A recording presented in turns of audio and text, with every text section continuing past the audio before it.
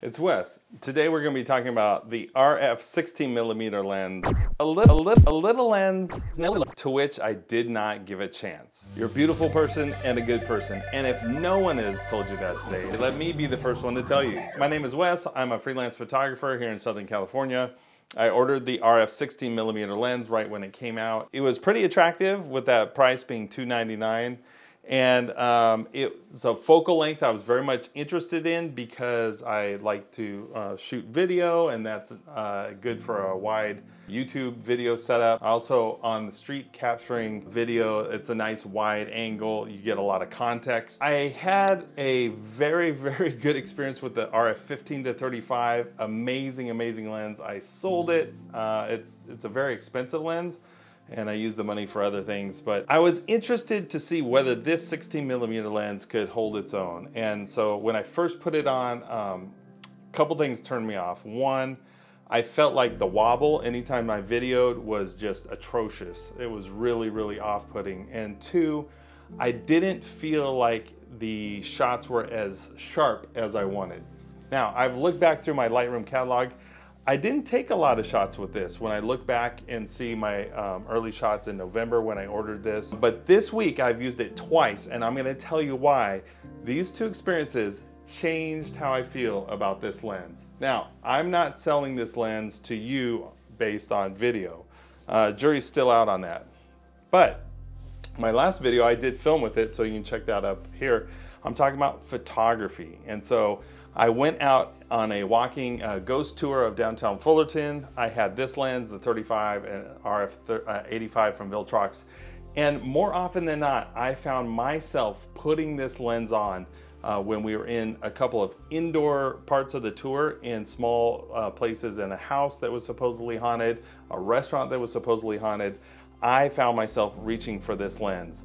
Now, there were a couple other things that impressed me about this is speed and accuracy of the autofocus in combination with the Canon R5. I found that I had no cause to worry. This always got the shot, and the pictures were super sharp. Now, I heard originally when this came out there was no lens profile in Adobe Lightroom. That's since been updated, so the software will then adapt for curvature that happens at the extreme angles, the extreme corners. I found this lens to be sharp. I found the autofocus to work well, and on the walking ghost tour, I found that it captured environments that I could not get otherwise. So that's the focal length, but remember the sharpness, the accuracy of focus matters as well. Now, the second thing I did this week with this lens is we went on a photo walk. I actually taught a class on street photography, and we went with California Center for Digital Arts down to Venice Beach. And one of the first things that happened is we walked onto the bike path, and we kind of stepped to the side.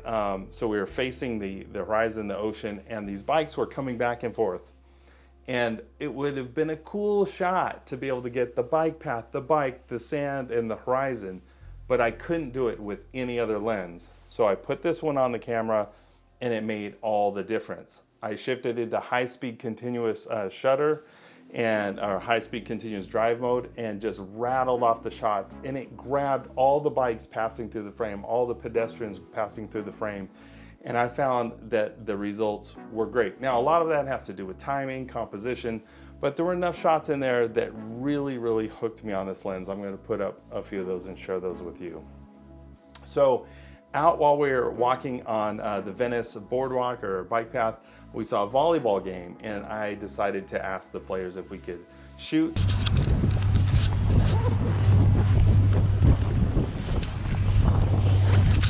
Hello. Would you mind if we took photos while you played? We're just on a photo walk. We're a photography class. And so sure enough, they let us, and we went out, and I found this lens captured the most amazing angles, and it was sharp, and it was tack sharp on the focus.